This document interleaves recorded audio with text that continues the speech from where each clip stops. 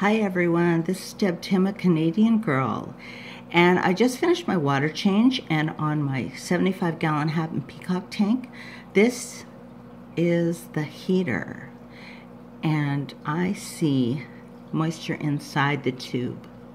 So I unplugged it and took it off. Is this garbage, or can I fix it, or is it dangerous, or I need some information on this because I'm not going to use it. I just watched a video on heaters and the disasters that can happen if a damaged heater is not detected.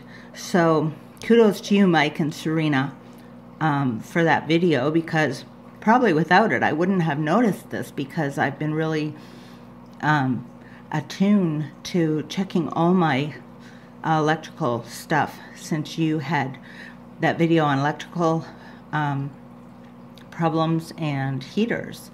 So anyway, if anyone can give me some information on this, is it garbage? Can I do something with it, or should I just pitch it and get a new one?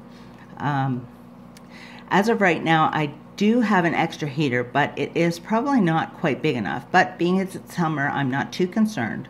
So please leave me a comment or some advice or suggestions in the comments below. I really appreciate it. This is Deb Tim signing out. I hope you have a great day. Thanks so much for watching, and I eagerly wait for some input on this situation. So that's it for now. I'll talk to you soon.